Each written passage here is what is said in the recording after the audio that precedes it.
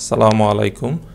Today we shall talk how to customize the CPU for SCF calculation using WIEN2k and how to use parallel calculation in WIEN2k. So let's start. I have a system generated, the structure generated here. So this is the structure of the system. I will use this structure to show how to use or customize the .machine file for parallel calculation. So let's first initialize the structure for SCF calculation. Okay, it's done. Now let's go to the run SCF. So I am now in run SCF. You can see here there is an option parallel at the top. So for doing the parallel calculation you need to click this one. Now let's see the user manual for details of the procedure. So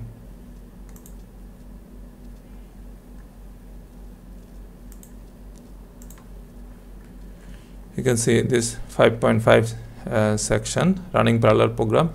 It says that for parallel calculation you need to edit the .machine file, and how many threads you like to use, that can also be edited in using this value OMP NUM THREADS value in the .bash rc or csh rc file. So let's first find what is the value used for this one.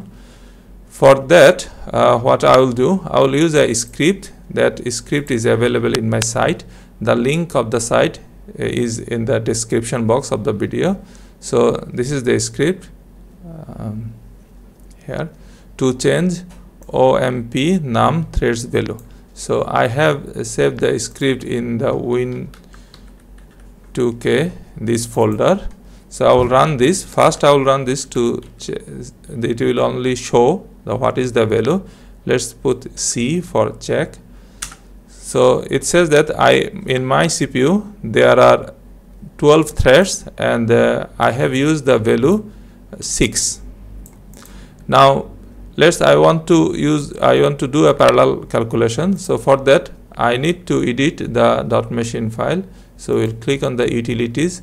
Now in the utilities you will find that there is a edit.machine. This, if you click here, now you can see here there are 2 lines of this. That means if I save this, it will use 2 parallel calculation, and for both of them it will use 6 threads, but I have only total 12 threads, so all of my threads will be used. So I want to change this to be 4 so that I can use 2 parallel calculation, that is 2k parallel computation, and I will still have some codes left. So to change this, I will only run this script without the C option. So if I run this, it says again all these things, and it asks me what is the value I want to use. Now remember, here you can use as many as you like, but in using more than 8 cores, that will not increase the performance. I mean, depending on the system. This is what actually it says. And if you read the user manual, it says that 2 cores are excellent and 4 cores are very good. So then more than 8 cores, you may not get much improvement. So I will use 4 cores. You may use whatever core you like depending how many cores you have. So if I use 4, I will use 4, then it will ask whether I approve it or not. I'll say yes. Now it says me to run this one, and I need to run W2 wave again because it stops the W2 wave. Okay, now it's ready. So if I so I have this one now. Let's go to the .machine again. So I will use 2 parallel calculation. For each of them it will use 4 threads. So I will save it. Now let's go to the run SCF option. So I have to check this parallel calculation box. Then let's start. So you can see now the minus P flag is here. That means it's using parallel calculation. So this is running. Let us check how many cores are used. So for that I will use this top minus I minus n 1 common. Okay, yes, I just need little bit more space for that. Now we can see. So LAPW, 2 LAPW are running and they are using 387% of CPU. That means almost 4 CPU. So if I run it again, this is 400. That is 4 CPU threads are used. Now if you can also see this and H stop. Okay, they are coming back. So you can see now. You can see from here also how many cores are used, how many threads you have available. This also shows how many memories are being used for the total system, not only for the calculation. So this is one way. So this is one way of showing how many cores are used. Let's reload. Yeah, it's still running. Okay. So this is again showing that how many threads are used. Now I want to stop the calculation. So I will use here stop SCF. If I click here, then it will stop. Now let's go to studio. Right? So the SCF calculation has stopped because of the stop file. So this is how you can customize. You can decide how many threads you want to use and how many parallel computation you want to use, and this also depends on the system also, because for a small system, if let's look at this system. So it's on the test.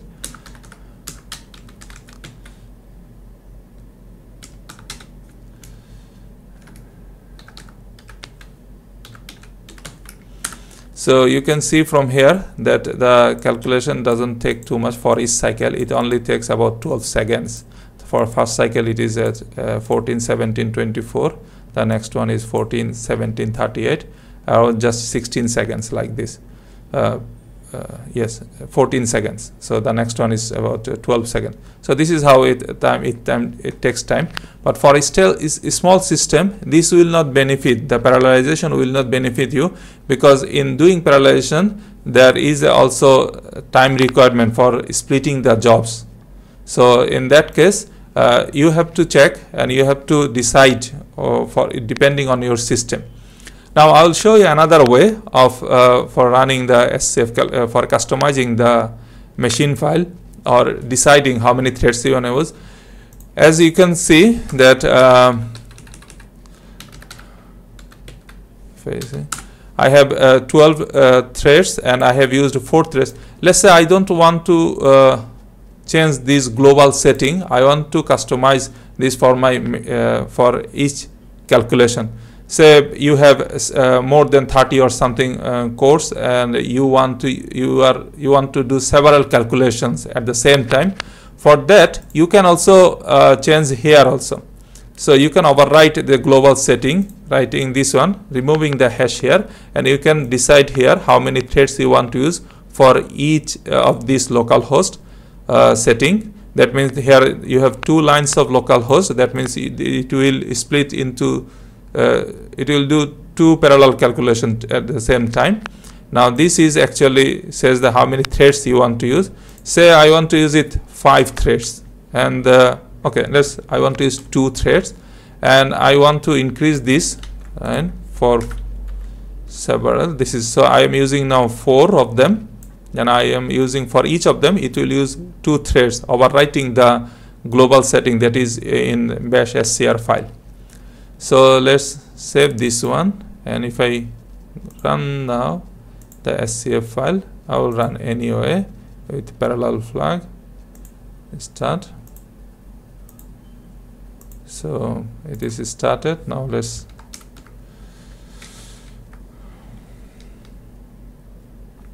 ignore the only this one. Okay, it's fine. Now you can see this is using 4 LAPW. Okay, it's updated. I think that will be better to keep this. Yes, you can see now 4 of them LPW1 used, and the first one is using 200, that is 2 CPU core. This is 193%, that means almost 2 CPU core. So if I now this is running mix here. So okay, let's go back here again. You can see. So this shows actually now it says, you can see it says all are using every LPW1 using 2 cores. So this is how you can customize, and you can decide how many cores you want to use. So I want to stop the calculation. Use yes, just this will stop the calculation actually. Yes. Okay, the calculation has converged before I put the stop file. So I will remove one. Now I want to show you one more thing about my script for MBJ calculation. So if you have seen this video, the safe calculation for MBJ potential, there I use the script to run the MBJ potential. The script detects whether you are using .machine file for parallel calculation or not. So if you run that MBJ file, now it asks first whether I have saved it. Let's say I have saved it because I don't need this calculation. So accept this below. Now it's okay. Now it says this: do you like to do parallel calculation? If you like to do parallel calculation, you say yes. If you don't like to do parallel calculation, you say no. Then it will remove the machine file, and it will use the global setting that is used in this file and this value. Okay, let's stop here. Now there is one more thing about using the calculation, because I have shown you here. It shows the if you use a stop, it shows what is the memory is used. Now there is a one thing with the Linux setting that it goes to swap. It is to swap when the certain amount of RAM is used. I have a video, though this is in Bengali, but I have the description here. So if you read this, you will find how to customize that one. So if you say, let's check for what it says. So you can see now in my setting it says whenever I have 40% RAM, that is 60% of the RAM is used, then it will take space from swap. But if you have a large RAM, so in my case I have only 8 GB, that is 7.47. That's why I kept it 40. But if you want to customize it, you need to edit this CCLT config file. So to do so, let's turn this. It is asking for the password. Now you can see there is a line at the bottom.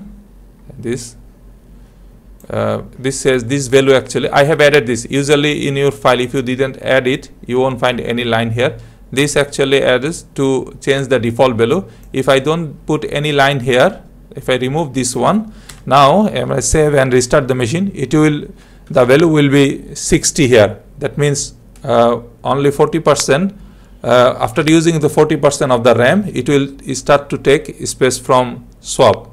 But if I want to make it so that it will use whenever it has only 20% of the RAM left, then they will use from the swap. So I will keep it safe, and after doing so, now to take a immediate effect, you need to run this line. Now if you see,